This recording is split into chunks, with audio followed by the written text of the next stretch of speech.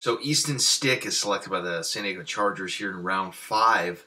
I believe that he is going into an ideal situation to learn under Phillip Rivers, and to be in a place where he's able to grow and develop. So Easton Stick selected by the Chargers. He was my quarterback, 5 or 6. Easton Stick selected by the Chargers here in round 5. He was my quarterback 5 or 6 on the board.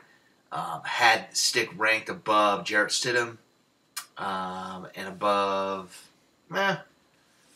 right around the 4th round range. So Stick ends up going in round 5. One pick later, Clayton Thorson in Northwestern gets selected by the Philadelphia Eagles. So he's going to go in there to hopefully be a developmental prospect for the Eagles. Now, not necessarily high on Thorson's ceiling in terms of his physical skill set, but he is somewhat of a refined thrower of the football, throws with some good pace, fairly accurate at times, anticipation.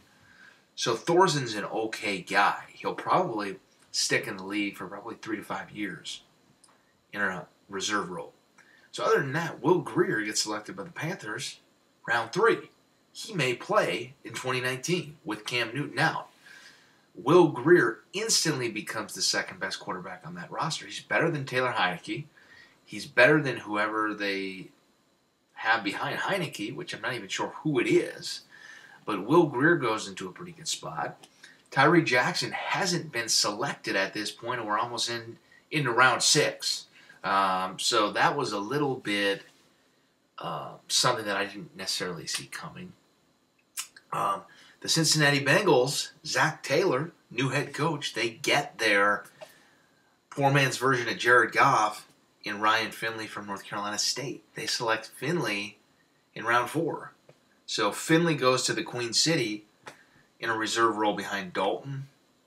I don't think he threatens Dalton right away in terms of taking over the starting quarterback job for the Bengals.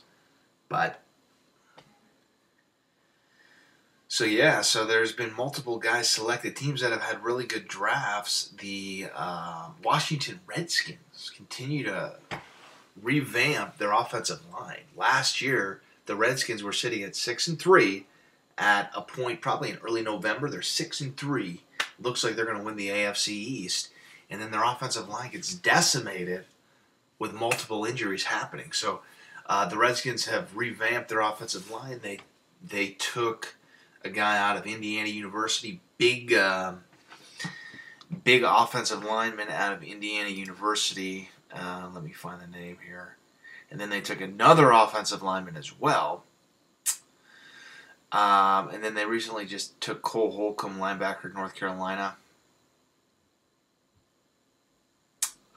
So they took a guard out of Alabama. So the 3rd or 4th Alabama lineman being selected, that's Ross Perschenbacher. So the Redskins having a very good draft thus far. The New York Jets continue to stock up defensively to try to make a push to overtake the New England Patriots. So with Greg Williams' defense, obviously they have Quinnen Williams at 3, but then they've added linebacking depth with Blake Cashman out of the University of Minnesota. Hopefully can be another James Laurinaitis for Greg Williams. Laurinaitis was with the Rams from 2009 up until 2016. So, just scrolling through the picks. Any other quarterbacks that have been selected other than the aforementioned guys that we've talked about? And the answer is no. So we have guys like Gardner Minshew II still on the board. Nick Fitzgerald still on the board. Mississippi State, possibly the Minnesota Vikings may need to select a guy here in round 6. And that guy may be Nick Fitzgerald or Minshew. Brett Rippon still on the board.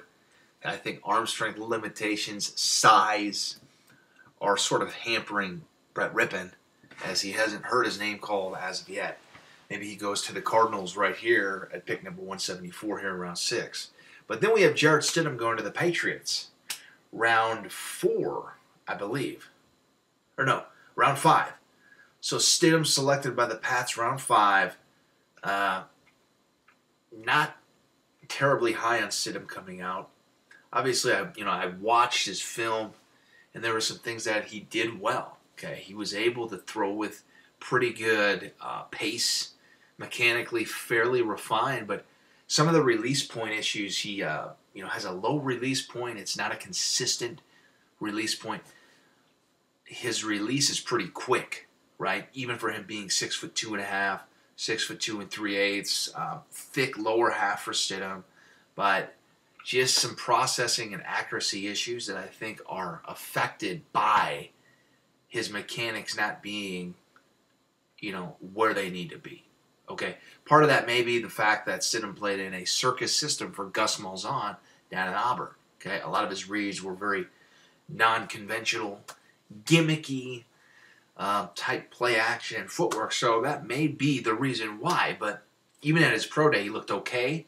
But I think there were other options for the Patriots, guys such as Brett Rippon, guys such as maybe the Pats should have grabbed Will Greer, in round 3, ultimately. But now they have Stidham there, and the Patriots have had a pretty good draft. So what the Pats have done is they've tried to counteract some of the moves made by other AFC East foes defensively. The Patriots have tried to stock up on their offensive line. They've selected at least 2 picks in terms of being guys who could start from day one on the offensive line. So, and then they also took a running back as well. But they've had a very good draft holistically. But the Stidham pick, you're bringing him in to compete with Brian Hoyer. He's not better than Brian Hoyer.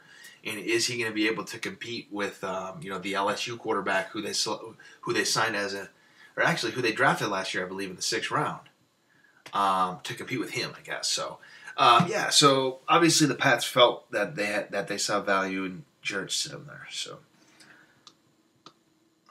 other than that, so we're officially in round 6. The Cardinals are on the clock. How many quarterbacks will be going in round 6?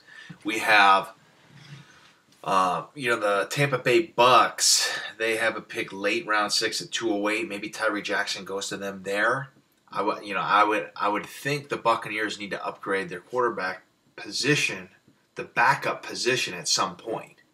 They have yet to select one. Ryan Fitzpatrick is gone, so they're going to need to take a guy that's more than likely Tyree Jackson at 208.